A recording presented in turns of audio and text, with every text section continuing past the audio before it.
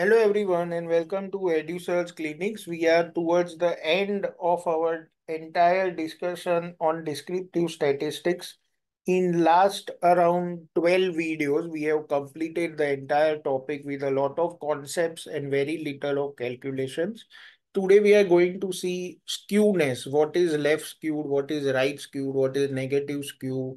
What are box plots and how do box plots give you an idea that the data is skewed or not skewed, and what are the outliers and what are its purposes. So we have already discussed the DCOVA framework. You please see the previous videos if you have missed out on this. We have seen the box plot and the 5-point summary. We have already seen this example on normal distribution where mean is equal to median is equal to mode. So this is a distribution that you already know, but understand that there are other types of distributions. And when we will see further on probability and probability distribution and so on and so forth, these are the concepts that are going to be very helpful. So understand these concepts very nicely. When we go from normal distribution to a graph or a distribution that looks like this new graph on your screen, if you draw a curve, you can see that this curve has a long tail. Okay, the word used is tail here, like this animal. So the tail is on the left side of the animal, right? So this is a tail of the curve which is on the left side. If you draw a box plot of these values, you will see that even the box plot has a tail on the left side. Okay.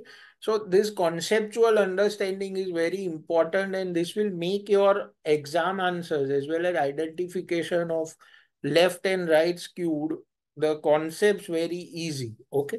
So when the animal tail is on the left side, the box plot will also have a longer arm on the left side. And that is where mean is less than median is less than mode. Now, from the graph, you can easily understand that the median is towards the right, okay, but the mean of this data is going to be towards the left. So left skewed data, this is basically an asymmetric distribution, and this is left skewed distribution, okay. Understand, if you want a mnemonic, then it's easy. The tail is on the left, the mean is on the left, the data is skewed to the left. So left, left, left. Tail on the left side, the mean is on the left, so mean is less than median basically, and the data is skewed towards the left. Left is always negative, so negative skewed. So this is how you can remember this part. Now going on the other side, okay, we reverse graph of this. The animal's looking on the other side, the tail is towards the right. If you see the box plot of this, the right-sided tail is going to be longer. And what this means is that the mean is greater than median. So mean is also towards the right, okay? Because median is on the left side, mean is on the right side of an equation. Okay. So mean less than median, mean is on the left side, the data is left skewed. This asymmetric curve, the data is right skewed. Okay. So remember, tail on the right, mean on the right, that means that median is less than mean. Okay. And the data is right skewed or positively skewed, also known as right tailed. Okay. This gives you around 10 to 20 multiple choice questions that are commonly asked. Remember this slide, memorize this slide, because different data distributions are very commonly asked. Understand the concept, left tail, left skew, mean is on the left. That means that the mean is less than median. The reverse applies for right side. Coming to a term known as kurtosis, again a parameter of data distribution. If you have a normal distribution, it has normal kurtosis, okay? If the kurtosis value is negative, the data is flat, and if it is positive, the data is peaked. A term that is used, calculation is beyond the scope of this series, it is not asked in exams, but understand that in a normal distribution, the kurtosis is normal.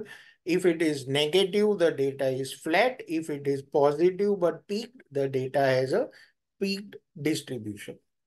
Now coming to Z-score, we have seen Z-score in the previous video, but we have not seen how to calculate and interpret it.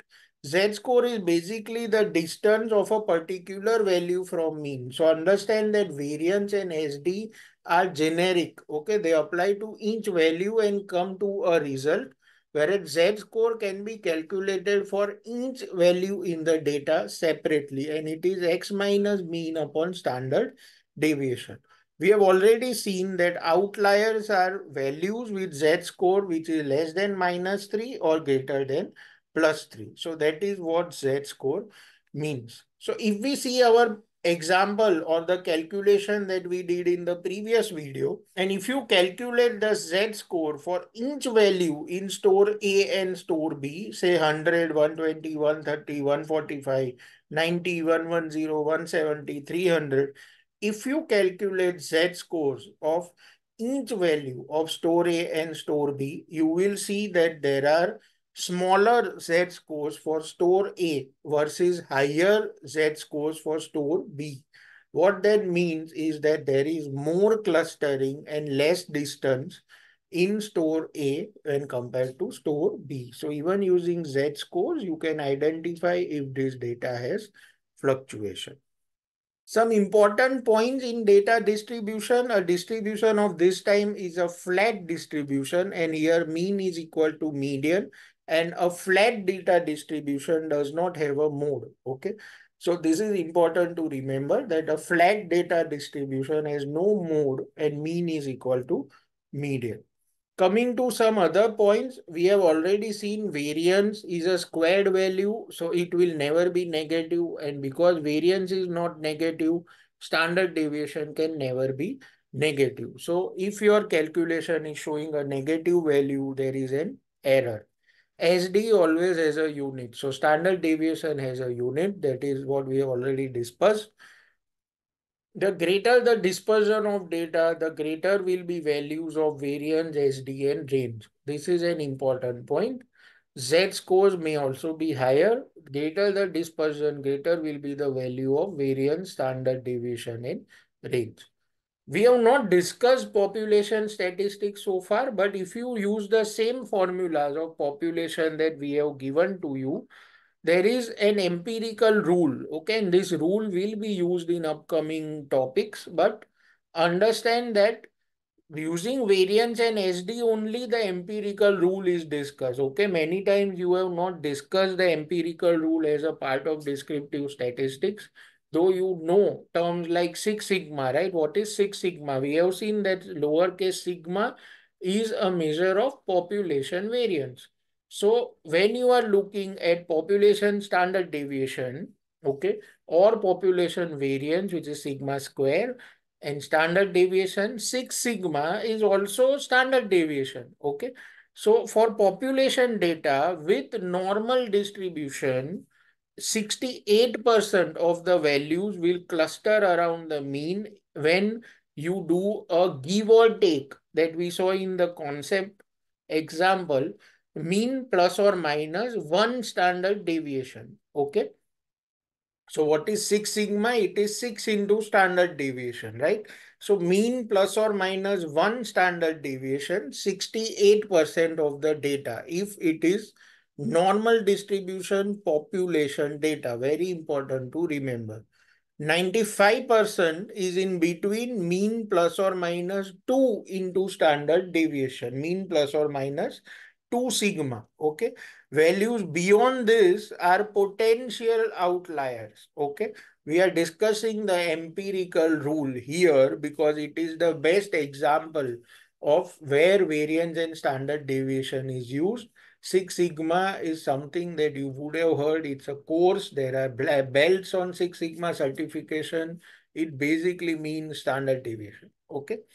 And if you go into 3 sigma, mu plus or minus 3 sigma, 99.7% of the data approximately falls within mu plus or minus 3 sigma. And if a value falls outside this data, then it is certainly an outlier. Okay. So that is the empirical rule. Now you can go beyond 4 sigma, 5 sigma, 6 sigma. Okay. So that is what 6 sigma is. For population data, normal distribution, empirical rule, very commonly asked question. Okay. So again, a practical example of where variance and SD are used is empirical rule, right? So with that, we come to an end of our entire discussion on descriptive statistics. And from henceforth, we are going to discuss probability and probability distributions and then go into hypothesis testing. Thank you.